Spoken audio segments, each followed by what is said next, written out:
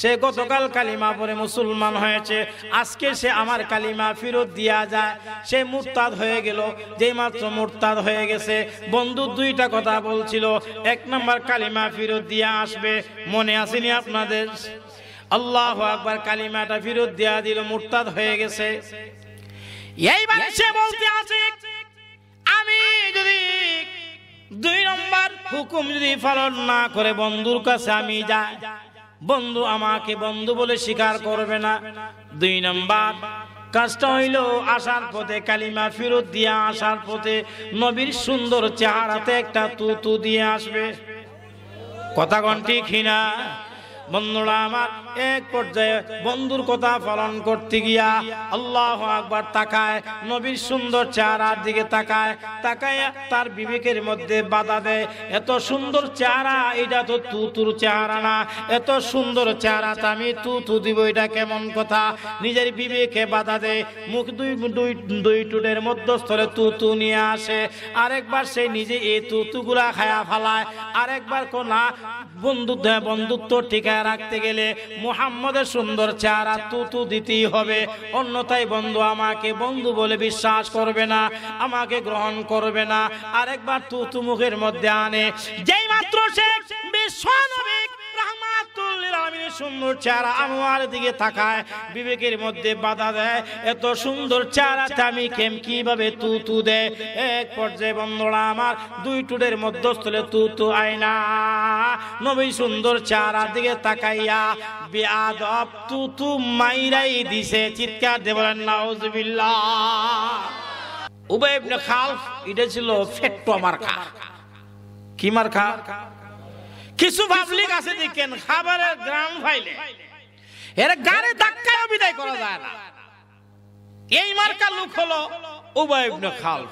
সে মনে মনে আইসি না খায়াও যাইতাম না।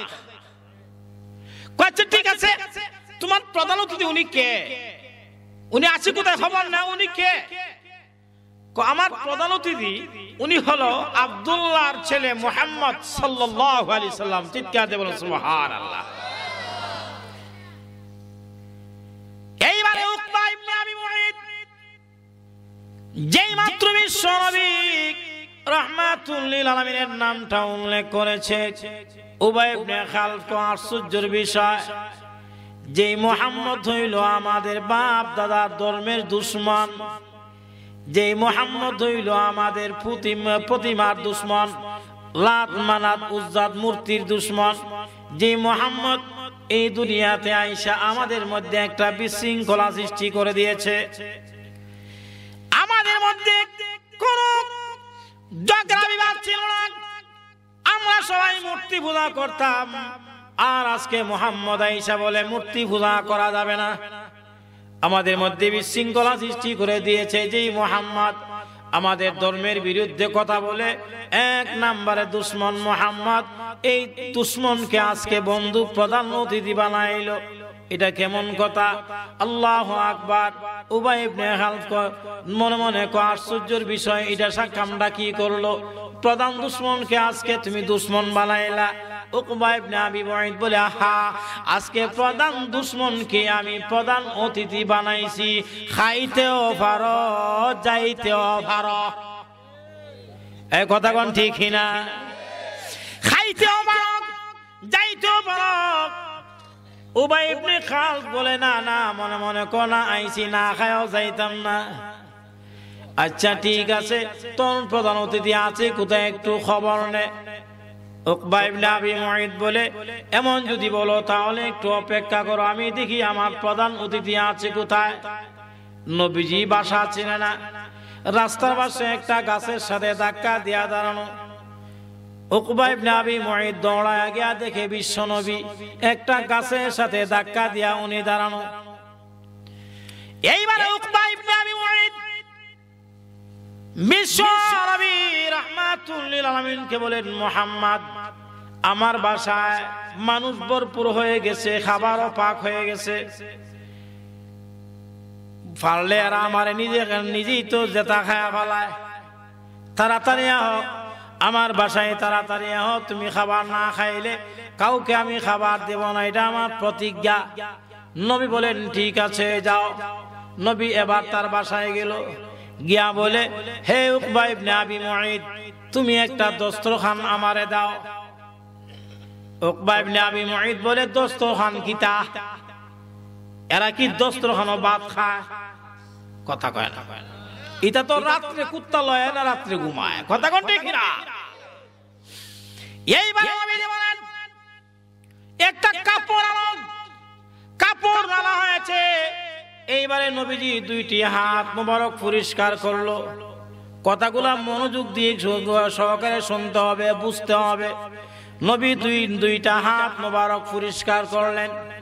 হাত ধোয়া শেষ, প্লেট আনা হয়েছে। এই প্লেটগুলো আপনার পরিষ্কার প্লেট, প্লেটও পরিষ্কার, খাবার সুস্বাদু। নবীজির হাত মোবারক পরিষ্কার করার পরে এইবারে যখন এই প্লেটের মধ্যে খাবার দেওয়া হয়েছে, এখন নবীজি খাবে, আর কোনো বাধা নাই। নবী খাবারটা খাবেন, আর কোনো বাধা নাই। বন্ধুরা আমার, নবী হাতটা খাবারের মধ্যে দিয়া এক পর্যায়ে বলে হে বন্ধু উকবা ইবনে আবি মুঈত, তুমি শোনো, তুমি আমাকে দাওয়াত দিয়েছো, আমি তোমার দাওয়াতটা গ্রহণ করেছি। আমি তোমার বাসায় আসছি, হাতও পরিষ্কার, প্লেটও পরিষ্কার, খাবার সুস্বাদু, এখন খাবো। তবে তুমি একটা কথা শোনো, আমি তোমার খাবার খাবো না। পেস লাগছে নি? আপনার দাওয়াত করে আমার আনছেন, সুস্বাদু খাবার দিচ্ছেন, আমি যদি খাইতাম না তো কইবেন মনে হোক কেউ বেয়াদবি করছে, আর নাহলে এই খাবারটা ওনার রুচি সম্মত না। একটা উত্তর তো দেওয়ান লাগবো। কি ঘুমাই গেছেন? আমি কি মাঠে ওয়াজ করি না কবর? এতে কিছু হানা কইেন মিয়া। এই দুই ছেলে মানুষের সামনে কিতা ওয়াজ করন? কিছু হানা কইেন। নবীজি আমি তোমার খাবার খাবো না। উকবা ইবনে আবি মুঈত আমার খাবার কেন খাবেন না? এই খাবারটা কি আপনার রুচি সম্মত না? নবী বলেন হ্যাঁ, তোমার খাবার রুচি সম্মত, তবে খাবো না। কথা বলছি ঠিক আছে, তবে তোমার খাবার খাবো একটা শর্তে। কথা কয় না? কয় শর্তে? সবাই বলেন কয় শর্তে? এক শর্তে তোমার খাবার খাইতে পারি। উকবা ইবনে আবি মুঈত বলে শর্ত একটা কেন, হাজার শর্ত দেন মানতে রাজি আছি, তারপরেও আপনি আমার খাবার খাইতে হবে। জোরে বলুন সুবহানাল্লাহ। কারণ আপনি সম্ভ্রান্ত পরিবারের সন্তান, হাশিমি বংশের সন্তান, কুরাইশ বংশের সন্তান, সর্বশ্রেষ্ঠ সম্মানী মানুষ। আমিও তো বড় লোক, আমি এত বড় লোক। আপনি যদি আমার বাসায় আইসে খাবার না খায়া চলে যান, আমার মান সম্মান থাকে না। শর্ত একটা কেন, হাজার শর্ত দেন, আমি মানতে রাজি আছি। নবীজি বলে হাজার মানতে হবে না, একটা মানলেই চলবে। জোরে বলুন সুবহানাল্লাহ। উকবা ইবনে আবি মুঈত কো শর্ত একটা কি? নবীজি বলেন তুমি যদি এই মুহূর্তে আমার কালিমাটা পড়ো, আমি তোমার খাবার খাবো। কোন সুবহানাল্লাহ। এইবারে উকবা ইবনে আবি মুঈত বিশ্ব নবী রাহমাতুল লিল আলামিনের চেহারা আনোয়ারের দিকে তাকায়া, যেই মাত্র নবীজির চেহারা আনোয়ারের দিকে সুনজরে তাকাচ্ছে, বন্ধুরা আমার, এইখান থেকে একটা কথা আপনাদের বুঝতে হবে। আবু জেহেল নবীকে দেখছে, আবু লাহাব নবীকে দেখছে, উতবা সাইবা এরা নবীকে দেখছে, কিন্তু নবীজির চেহারা আনোয়ারের দিকে জীবনে সুনজরে তাকায় না, মায়া নজর নিয়ে জীবনে তাকায় না। এই জন্য এদের কপালে হেদায়েত নাই। নবী দেখছে কিন্তু কালিমা পড়ছে না। কথা কোন ঠিক না? নবীর চেহারা আনোয়ারের দিকে সুনজরে তাকায় না। উকবা ইবনে আবি মুঈত যেই মাত্র নবীর চেহারা আনোয়ারের দিকে সুনজরে তাকাচ্ছে, তাকাইতে দেরি হয়, তার দিলের ভিতরে কালিমার নূর, মুহূর্তের মধ্যে তার দিলের মধ্যে কালিমার নূর গিয়া প্রবেশ করলো। উকবা ইবনে আবি মুঈত নবীজির সুন্দর চেহারা আনোয়ারের দিকে তাকায়া নবীকে বলেন, নবী আর দেরি করতে পারলাম না, এই মুহূর্তে আপনি আমারে কালিমা পড়াইয়া এখনই মুসলমান বানায়া দেন। আরো জোরে। এইবারে উকবা ইবনে আবি মুঈত কালিমা পড়ে মুসলমান হয়ে গেল। এইবার আপনারা ফতোয়া দেন, নবী কি কাফের বাড়িতে খাবার খাইলেন না মুসলমানের বাড়িতে? কথা কোন কার বাড়িতে? মুসলমানের বাড়িতে নবী খাবারটা খাইয়া পেট ভরা খাবার খাইয়া চলে আসলো। এইবারে চলে আসার পরে তো এখন তো তাদেরকে খাবার দিতে হয়, কথা কোন ঠিক কিনা? এরা এদেরকে খাবার দেওয়ার জন্য প্রস্তুতি নিয়েছে। উকবা ইবনে আবি মুঈত যে কালিমা পড়ে মুসলমান হয়ে গেছে, এই কথাটা উবাই ইবনে খালফ ইসলামের বড় দুশমন তার কানের মধ্যে গেছে। সে কো আশ্চর্যের বিষয়, আমার বন্ধু উকবা ইবনে আবি মুঈত মুহাম্মদকে দাওয়াত দিয়েছে, এমনকি তার কালিমা পড়ে মুসলমানও হয়ে গেছে। যাক, এখন আর প্রতিবাদটা করব না, করলে তো পেটে খাবার যাব না, পেটটার ঘরে পেটটা, কথা কোন ঠিক কিনা? আগে খায়া লই, এরপরে প্রতিবাদ। এইবারে উবাই ইবনে খালফ পেটটার ঘরে পেটটা গগা পর্যন্ত খাবার গুলা খাইলো, গগা পর্যন্ত খাবার খাইয়া এইবারে প্রশ্ন করে, দোস্ত আমার কানে একটা আওয়াজ আসছে। বলে কি আওয়াজ? আমি শুনছি তোমার প্রধান অতিথি তোমার খাবার খায় না, শর্ত দিয়েছে কালিমা পড়লে খাবারটা খাবে, এই জন্য তুমি নাকি তার কালিমা পড়ে মুসলমান হয়ে গেছো। উকবা ইবনে আবি মুঈত বলে, হ্যাঁ আমি কালিমা পড়ে মুসলমান হয়ে গেছি।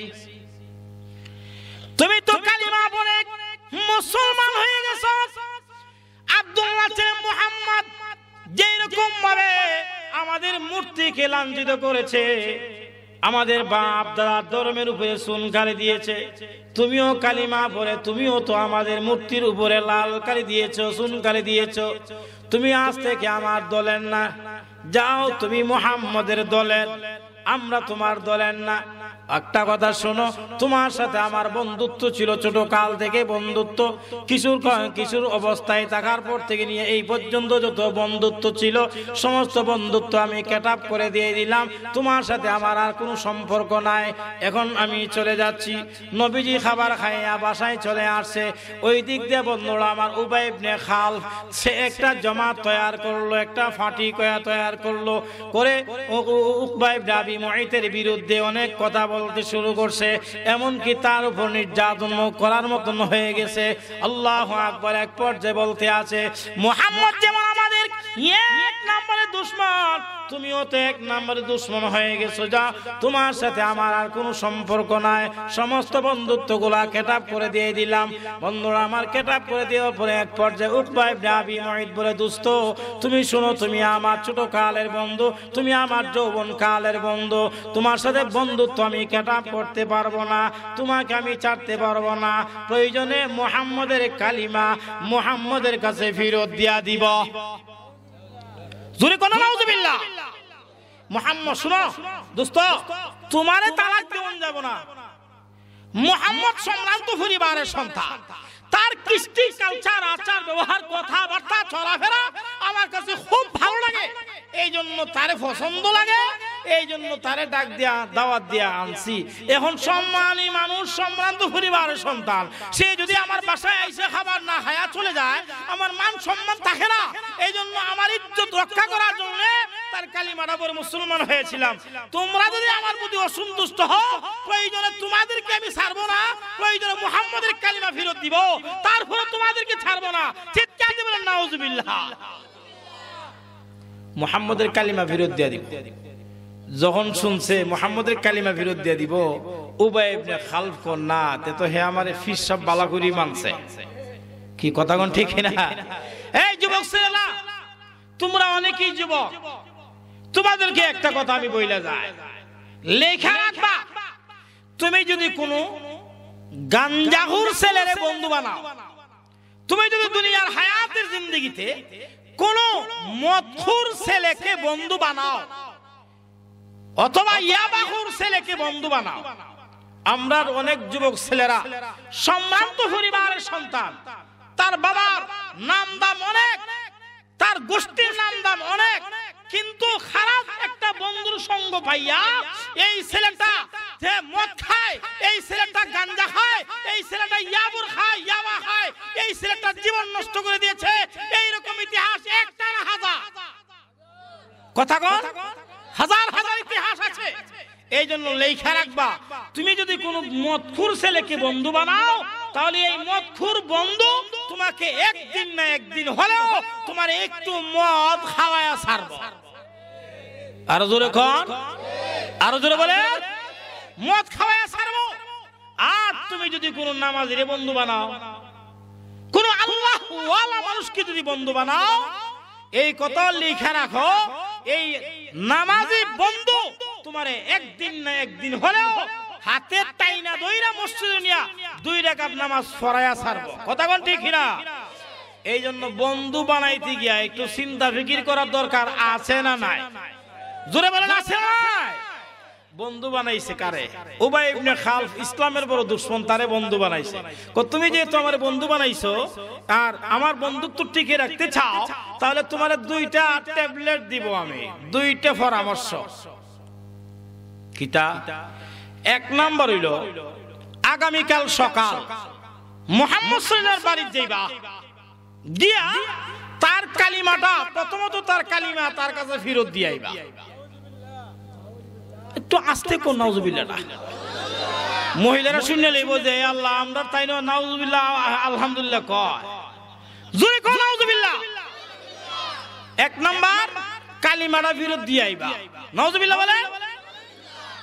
2 নাম্বার পরামর্শ হইল, কালিমা ফেরত দিয়া আসার পথে মনোযোগ দিয়ে কথাগুলা খেয়াল করবে।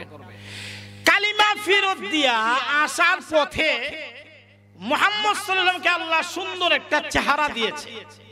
এই সুন্দর চেহারাতে আসার পথে একটা তুতু মাইরাই। এত আস্তে বলেন নাউজুবিল্লাহটা, আরো জোরে কোন। ট্যাবলেট কয়টা? কথা কোন, কয়টা? 2 ট্যাবলেট দিছে। বন্ধুর কথা শুইনা সকালে গেছেন নবীর বাসায়। নবীজি তারে দেখা এত খুশি, এত আনন্দ, কারণ নব মুসলমান, সে আমার আখলাক চরিত্র দেখা, আমার কালিমা পড়ে সে মুসলমান হয়ে গেছে। সে আমাকে সম্মান করে তার বাসায় নিয়ে দাওয়াত খাওয়াইলো। আমি আবদার করছি কালিমা না পড়লে আমি তোমার খাবার খাবো না। সে কালিমা পড়ে মুসলমান হয়ে গেছে। অতএব আজকে আমার বাসায় আসে, সামাজিকতা হইল খাইলে খাওয়াইতে হয়, এটা হইল সামাজিকতা। কথা কোন ঠিক না? খাইলে কি করন লাগে? খাওয়ান লাগে। নতুন বাজার আপনার এক বন্ধুরও ভাইয়া, বন্ধু আপনারে খাওয়াইছে চা, খাওয়াইলো কফি, খাওয়াইলো পান। এখন সকালেও খাইলেন, বিকালেও খাইলেন, 3-4 দিন এক লাগাতার বন্ধুই আপনার বিল দিল, সপ্তাহ খাওয়াইলো। তো আপনার কি একটু বিবেকে ধরে না তার একটু চা পান খাওয়াইতেন? কথা কয় না, জোরে বলেন। কিন্তু আমার অভ্যাস হইল, কেউ যদি বিদেশ থেকে আয়, হেরে ফার্ম ফুটটি দিয়া শুধু গ্যাস আর গ্যাস, গ্যাস দিতে দিতে ফুলাইতে ফুলাইতে হেরে খাইয়া খুইয়া সুবহানাল্লাহ ফালুদা ইটা খাইতে খাইতে 1000 টাকা বিল, নিজের পকেটে হাত দেয় না, শুধু বন্ধুর পকেটের দিকে তাকায় দেখে। এটা সামাজিকতা না। কথা কোন ঠিক না? সামাজিকতা হইল খাইলে খাওয়াইতে হয়। এইবারে বিশ্বনবী রাহমাতুল লিল আলামিন উকবা ইবনে আবি মুঈতের আগমন দেখে এত আনন্দ হয়ে গেছে। গতকালের বাসায় গিয়া খাবার খাইছি, আমি শর্ত দিয়েছিলাম কালিমা পড়লে আমি তোমার খাবারটা খাবো। সে দেখা যায় আমার কথা রাখছে, কালিমা পড়ছে। আজকে সে আমার বাসায় উপস্থিত, খাবারটা না খাওয়াইলে কেমন লাগে? নবীজি মা খাদিজাতুল কুবরা রাদিয়াল্লাহু তাআলা আনহা, মা খাদিজাতুল কুবরা কে বলল, ও খাদিজা দেখো ঘরের মধ্যে কোনো কিছু নিয়ে আছে, মেহমানদারি করতে হবে। হে মায়ের উম্মতেরা ভালো করে খেয়াল করো, মা খাদিজাতুল কুবরা রাদিয়াল্লাহু তাআলা আনহা ঘরের মধ্যে গেল, গিয়া দেখে গোটা ঘর তালাশ করলো। আল্লাহু আকবার, পানি ছাড়া ঘরের মধ্যে কোনো কিছুই নাই। কি দিয়া মেহমানদারি করবে? গোটা ঘর তালাশ করছে, কোনো কিছুই নাই। আল্লাহু আকবার। খাদিজাতুল কুবরা নবীকে বলেন, নবী গো গোটা ঘর তালাশ করলাম, কোনো কিছুই নাই, কি দিয়া মেহমানদারি করবেন? নবীজির চেহারাটা মলিন হয়ে গেল, নবীর সুন্দর চেহারাটা মলিন হয়ে গেছে। বন্ধুরা আমার, যে নবীকে সৃষ্টি না করলে লৌহ কলম জান্নাত জাহান্নাম কোনো কিছুই সৃষ্টি করা হতো না। সেই নবীর ঘরের মধ্যে পানি ছাড়া আর কোনো কিছুই নাই, কি দিয়া মেহমানদারি করবে? নবীজির চেহারাটা মলিন হয়ে গেছে। আজকে কি আমাদের পরিবারে এরকম কোনো আসেনি? আমরা না খায় আসি এরকম কেউ আসেনি? আল্লাহু আকবার না। এইবারে নবীজি উকবা ইবনে আবি মুঈতের কাছে আসছেন, চেহারাটা মলিন। উকবা ইবনে আবি মুঈত নবীজির চেহারা আনোয়ারের দিকে তাকাইয়া বলেন, মুহাম্মদ, আমি তোমার বাসায় আসছি খাবার খাওয়ার জন্য আসি নাই, আমি আসছি একটা কথা বলার জন্য। নবীজি বলেন, কি কথা?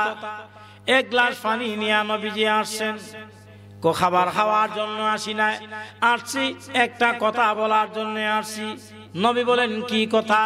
কথা হলো, তোমাকে কেন আমি দাওয়াত করলাম, তুমি আমার বাসায় গেছো, খাবার খাও না, শর্ত দিয়েছো কালিমা পড়লে খাবার খাবে।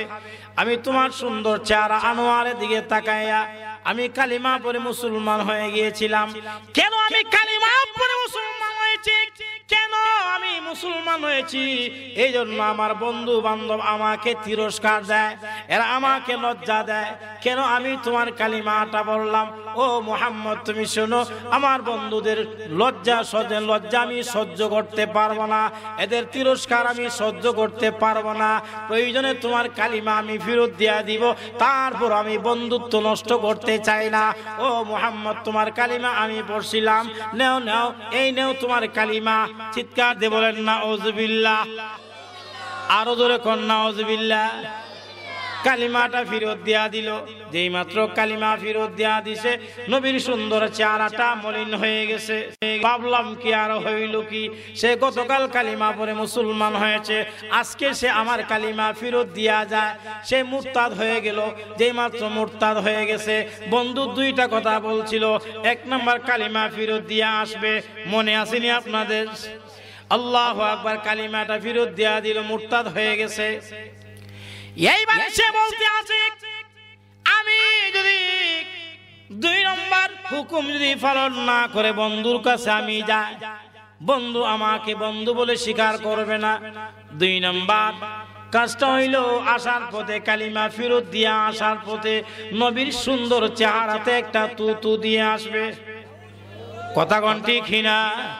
বন্ধুরা আমার, এক পর্যায়ে বন্ধুর কথা পালন করতে গিয়া আল্লাহু আকবার তাকায়, নবীর সুন্দর চেহারার দিকে তাকায়, তাকায় তার বিবেকের মধ্যে বাধা দেয়, এত সুন্দর চেহারা, এটা তো তুতুর চেহারা না, এত সুন্দর চেহারাটা আমি তুতু দিব, এটা কেমন কথা?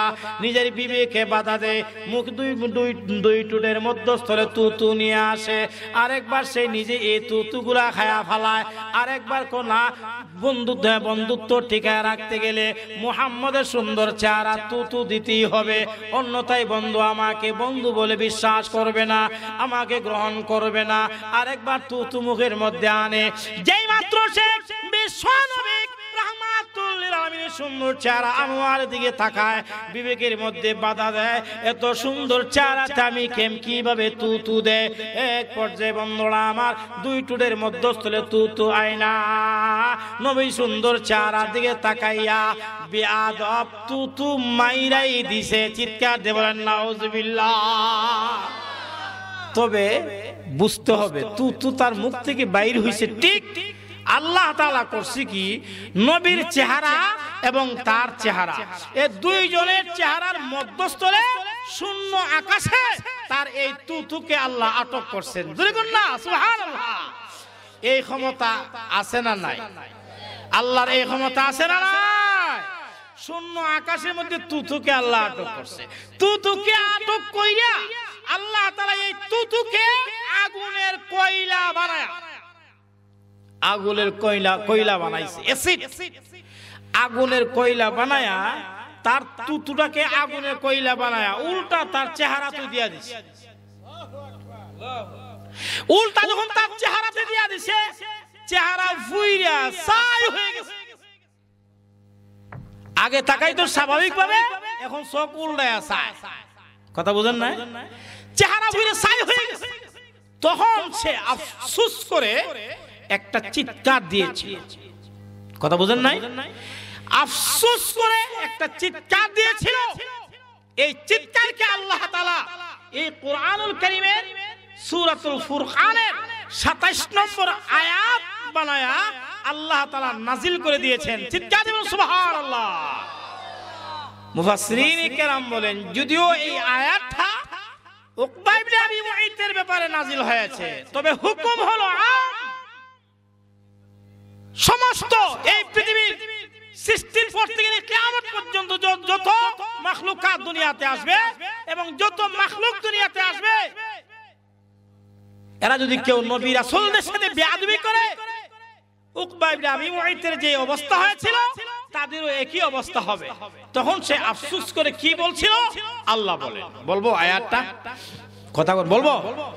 আল্লাহ বলে, ইয়া ওয়াইলাতা লাইতানি লাম আত্তাখিজ ফুলানান খালিলা লাকাদ আদাল্লানি আনিয যিকরি বা'দা ইয জাআনি ওয়া কানা আশ-শাইতানু লিল ইনসানি খাযুলা।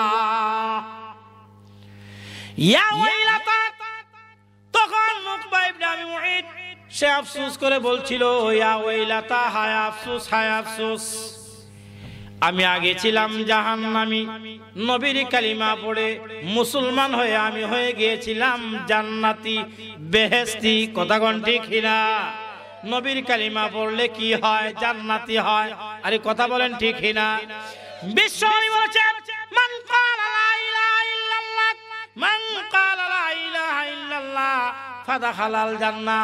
নবী বলেন, কেউ যখন লা ইলাহা ইল্লাল্লাহ পড়বে, ফাদাখালাল জান্নাহ, সে অবশ্যই অবশ্যই একদিন না একদিন জান্নাতের মেহমান হয়ে যাবে। যদি বলো সুবহানাল্লাহ।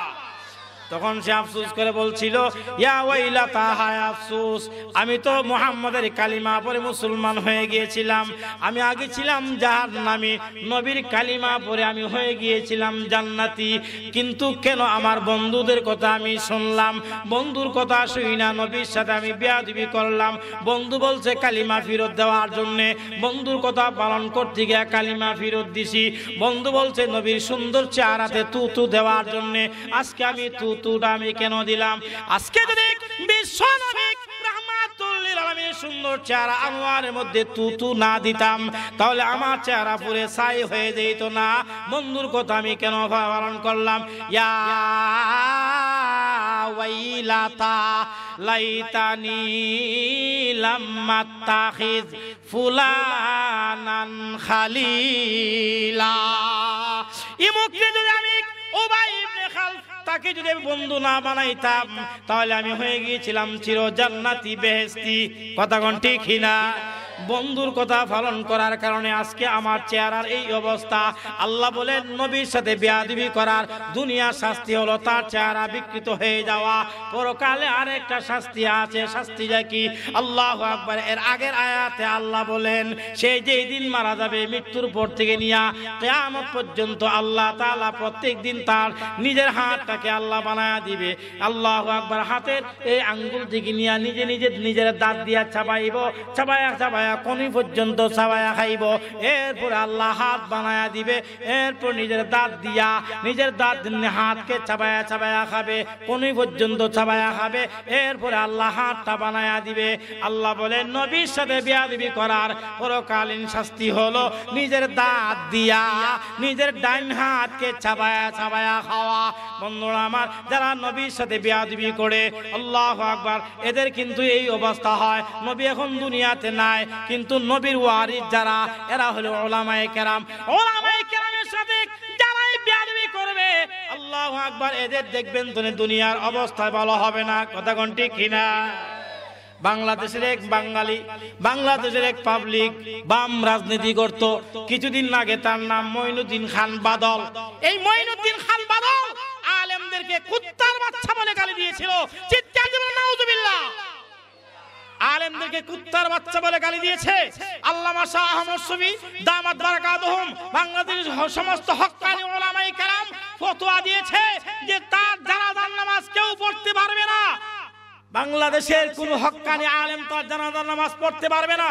সবাই বলতেছে ঠিক আছে, যে আমাদেরকে কুত্তার বাচ্চা বলে গালি দিয়েছে আমরা তার জানাজার নামাজ পড়ব না।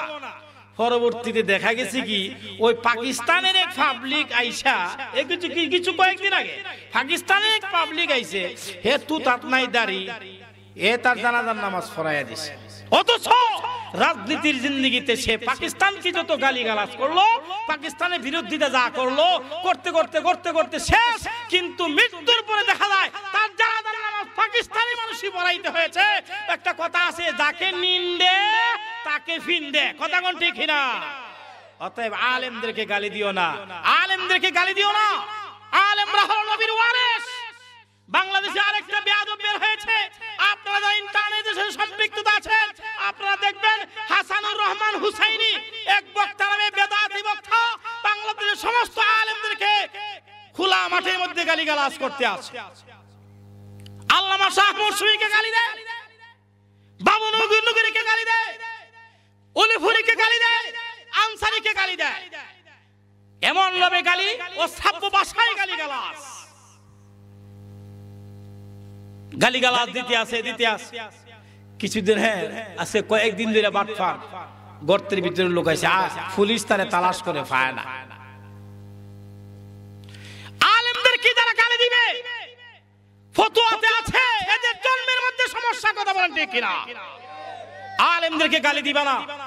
আলেমরা হলো মাথার ঠাস। এখন নবী পাবে না, নবীদের ওয়ারিস হলো উলামায়ে কেরাম, কথা কোন ঠিক কিনা? তুমি আলেমকে গালি দাও, আলেম তো তোমার মার জানাজার নামাজ পড়াইছে। আলেমকে গালি দাও, আলেম তো তোমার বাবার জানাজার নামাজ পড়াইছে। আলেমকে গালি দাও, আলেম তো তোমার দাদার জানাজার নামাজ পড়াইছে। বেয়াদব, তুই মরলে তো আলেম তোকে জানাজার নামাজ পড়াবে, তাহলে তুই আলেমকে গালি দিস, তার মানে তোর জন্মের মধ্যে সমস্যা, কথা কোন ঠিক কিনা?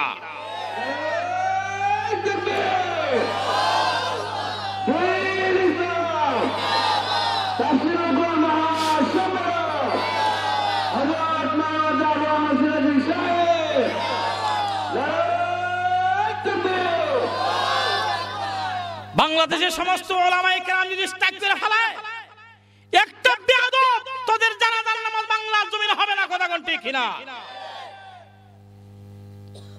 জানাজার নামাজ পড়তে গেলে আলেমের প্রয়োজন। তুমি যেই দলই করো না কেন, আওয়ামী লীগ করো, বিএনপি করো, আর যেই দলই করো না কেন, আলেম ছাড়া কোনো উপায় নাই, কথা কোন ঠিক কিনা? আলেমের দরকার আসেনি, কথা কোন দরকার আসেনি? আর না হয় আলেম যদি না থাকে, হক্কানি উলামায়ে কেরাম যদি বাংলার জমিনে না থাকে, বাংলাদেশের মানুষের মধ্যে আর জানোয়ারের মধ্যে কোনো পার্থক্য থাকবে না, কথা কোন ঠিক কিনা? মানুষদেরকে জানোয়ার বানায়া দিবে। এত হক্কানি আলেম থাকার পরেও তো আজকে আমাদের ঈমানটা টিকায় রাখতে বড় কষ্ট হয়, কথা কোন ঠিক কিনা? আমাদের ঈমান নষ্ট করার জন্য বাইরেছে কাদিয়ানি, আছে না নাই? কথা কোন আসেনি? হাই রে হাই, আমি এক ফ্যামিলিতে বিয়া করছি, বুঝেন না? আমার ওই চাচা শ্বশুরের ছেলে এ কাইদানি কি আসুন কি লিগা একিতা কাইদানি। এই বাংলাদেশে বানিয়াচঙ্গের উলামায়ে কেরাম আল্লামা বড় হুজুর, উনাদেরকে অনেক জ্বালা যন্ত্রণা দিয়া কয়েক বছর আগে এক বই লেখছে, বিয়াদব চিৎকার বসির করে বই লেখছে। লেখার পরে বানিয়াচঙ্গের সর্বস্তরে তাওহীদি জনতা প্রতিবাদ করলো, এমনকি তার বাবা তাকে তীর্থভূতি করলো। দেশ ছেড়ে বেয়াদব গেছে, গিয়ে কাদিয়ানি ফুরি বিয়া কইরে তার বাচ্চা কাচ্চা হইছে। অনেক 16 বছর পরে সে আরেকবার তার বাইরে ধরছে, দইরা বলতেছে যে কাদিয়ানিরা কোরআন শরীফের অনেক আয়াতকে অস্বীকার করে, জিহাদকে অস্বীকার করে, অনেক কিছু অস্বীকার করে। অতএব আমি কাদিয়ানি থাকতে চাই না, আমি একবার নতুন করে কালিমা পড়ে মুসলমান হতে চাই। ইসলাম ধর্ম আদর্শের ধর্ম, কেউ যদি ভুল স্বীকার করে তাহলে আমরা তাকে স্থান দেই, এটা হলো ইসলামের আদর্শ। যদি বলেন ঠিক কিনা? তার ভাই মুফতি সে বলল ঠিক আছে, তুমি যদি কাদিয়ানি ধর্ম এটা ভণ্ড ধর্ম, কাদিয়ানি ধর্ম এটা হলো নষ্ট, তুমি যদি বিশ্বাস করো আর নতুন করে কালিমা পড়ে মুসলমান হতে চাও তাহলে তুমি আসো, তোমাকে ওয়েলকাম আমরা জানাবো। মদুরি সাহেব ওনার প্রোগ্রাম ছিল বানিয়ার সঙ্গে, মুহাদ্দিসে হবিগঞ্জি আমাদের মাথার তাজ, ওনাকে সামনে রেখে শেষ সবার সামনে কালিমা পড়ে মুসলমান হইছে। আল্লাহ তার হেদায়েত করছে, কথা কোন ঠিক না? কয়েক বছর চললো, হঠাৎ কইরা আরেকবার তার আগের জায়গা কুকুরের লেজ গিদিয়া মাছ যেমন সোজা হয় না, হে আরেকবার ওই পথ ধরছে। শুনছি বানিয়ার সঙ্গে অনেক মানুষদেরকে নাকি বুঝাইতে আছে কাদিয়ানীরা আমাদের নবীকে শেষ নবী মানে না, আমাদের নবী হলেন খাতামুন নবিয়্যিন লা নাবিয়্যা বাদি। নবী বলছেন আমি হলাম সর্বশেষ নবী, আমার পরে আর কোন নবী আসবে না। কেউ যদি নবী দাবি করে তাহলে সে হলো বন্ড নবী, কথা কোন ঠিক কিনা? সে কি আমরা কি দেখুন আমাদের নবী কি নবী, কথা কোন কি নবী? এই নবীর পরে কি আর কেউ নবী আসবে? বলেন আসবে? বিশ্বাস আছে আপনাদের? কেউ যদি বলে আর কাদিয়ানী কি যদি শেষ নবী বলে তাহলে আমরা তাকে কি বলবো? সে হলো বন্ড, কথা বলেন ঠিক কিনা? বানিয়েছে উলামায়ে কেরাম আরেকবার প্রতিবাদ শুরু হয়ে গেছে। এখন শুনছি কয়েকদিন আগে, এখন বাগজে আরেকবার কয়েকদিন পরে আইব। কাদিয়ানী আমাদের নবীকে যারা নবী মানবে না, এরা যদি আমাদের ভাই যারা কালিমা বিশ্বাসী এদেরকে ভুল বুঝাইয়া যদি কাদিয়ানী বানাইতে চায় তাহলে এই বেয়াদবকে প্রতিবাদ বেয়াদবকে শায়েস্তা করার জন্য যদি বড় হুজুরের নেতৃত্বে ডাক দেওয়া হয় তখন কি আপনারা আছেন বেয়াদবকে শায়েস্তা করার জন্য কারাগারে রাজিয়াতের হাত তুলে দেখান? আল্লাহ সবাইকে কবুল করে। জোরে বলেন আমিন, জোরে বলেন আমিন। হাত নামান। দুঃখের কথা কিতা কইতাম, ও নিজের আপন সুমন্দি এটা হয়ে গেছে আল্লাহ মাযহাবী, এটা মাযহাব মানে না। এটা কো লা ইলাহা ইল্লাল্লাহ মুহাম্মাদুর রাসূলুল্লাহ, শিরকি কথা, নাউযুবিল্লাহ। কোন এরা লা ইলাহা ইল্লাল্লাহ মানে কিন্তু মুহাম্মাদুর রাসূলুল্লাহ মানে না। আমরা কি দেখুন কেউ যদি লা ইলাহা ইল্লাল্লাহ মানে আর মুহাম্মাদুর রাসূলুল্লাহ মানে না তাহলে কি তাকে মুসলমান বলা যাবে? কথা কোন মুসলমান বলা যাবে? লা ইলাহা ইল্লাল্লাহ মানে কিন্তু মুহাম্মাদুর রাসূলুল্লাহ মানে না, একসাথে বললে কইটা বলে শিরক, নাউযুবিল্লাহ। কোন তার ব্যাপারেও প্রতিবাদ করা হয়েছে। এখন এটা দেশ ছাইরা ওই সিলেট থাকে। আমরা বড় কষ্টের মধ্যে আছি। আমরা যারা মুসলমান, গোটা বিশ্বের সমস্ত মুসলমানরা নির্যাতিত। আমাদের পার্শ্ববর্তী দেশ ভারতে দেখেন, আপনারা শুনছেন মনে হয়, এই ভারতে মুসলমানদেরকে এরা ভারত থেকে বিদায় করার ষড়যন্ত্র করতেছে। মুসলমান ভারত রাখা যাবে না, চতুর্দিক থেকে আমাদের উপরে হামলা। অতএব আমরা যদি আমাদের ঈমান আমল ঠিক রাখতে চাই একটু ফিকির করার দরকার আছে। আমার ঈমান কে লইটা লয়ে যায়, আমার ঘরে ঈমান চোর কোন দিকটা ঢুকে, আমাদের একটু চিন্তা করা দরকার আছে না নাই?